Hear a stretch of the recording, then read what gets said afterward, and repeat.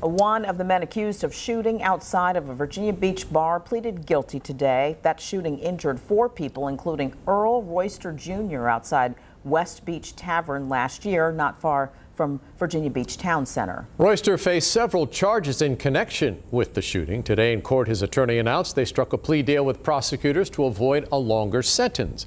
Dana Smith has those details. Earl Royster Jr. pleaded guilty to 2 counts of attempted malicious wounding and 1 count of use of a firearm in the commission of a felony. Now, together, such charges can carry sentences of up to 10 years. But because of a plea agreement, it's expected Royster will serve less than half of that. On March 26, 2022, witnesses described a chaotic scene outside West Beach Tavern. Virginia Beach police said there was a shooting involving several parties and later named Earl Royster Jr. as one of the shooters. It happened around midnight, not far from Virginia Beach Town Center.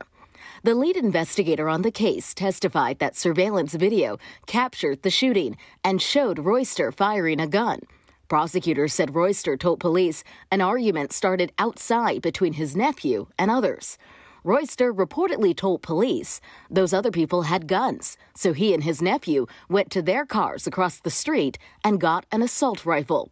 Prosecutors said Royster told investigators he fired his gun first and then others started shooting. Royster and 3 other people were injured in the shooting. Police say Royster was shot in the leg. Officers arrested him after he left the hospital.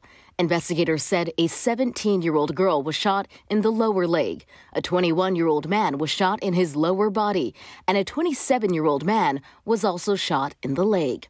Royster is facing a minimum of 3 years in prison and a maximum of 4 years because of a plea agreement with the prosecution. Dana Smith, 13 News Now. Royster is due back in court on April 25th for his official sentencing hearing.